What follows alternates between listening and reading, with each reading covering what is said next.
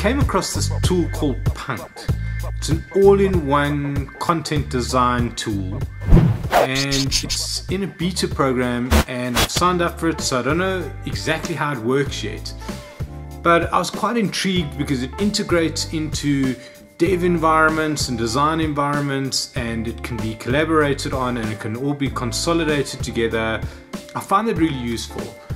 It made me think about something that I still see, which is a really big problem, and that is content design and content strategy.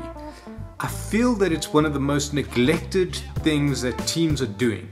Teams still traditionally seem to be set up as UXs and UI inside squads, and there's not enough attention paid to content and to writing specifically.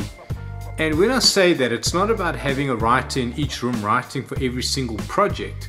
It's that there should be a writing team who are distributed around the projects to ensure that copy is being identified and produced at the right points during the project. It's not enough to just go and come up with a design and go through the whole process and then afterwards say to the content writers or the UX writers, whatever you want to call them now, and say, yeah, you guys need to write some copy for this, we've got to give it through to marketing, we've got to get it out on the market, you guys need to write some copy. You know, that's throwing it over the wall, that's not being inclusive, and it's not really respecting the value that writing can bring to any projects out there.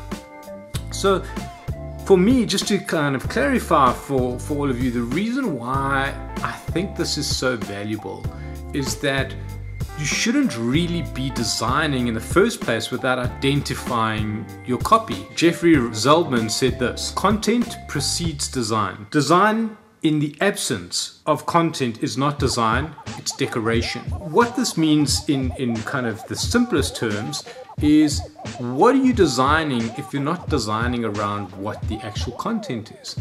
And there should be some sort of strategy around this. You shouldn't be going and saying, here's a block, put some text in it, and I'll leave that. I'll put some Laura Epson and I'll leave that, and you'll insert some text. You should be addressing and saying, well, what do we actually want to say? What are we trying to communicate? What are we trying to do? How does this connect to the broader ecosystem that we communicate? And so you need to kind of think about this and go, wait a minute, where does your communication actually touch? Everything from the actual websites and apps, the communication in marketing, it even goes so far as internally, the languages that are being used. It connects different departments and brings them together when they've got a shared language. So communicating from the start, this is what we're trying to say, these are the features we're trying to deliver, this is what it does. That's a very good example of why you need copy early. You don't want to get communication mixed up.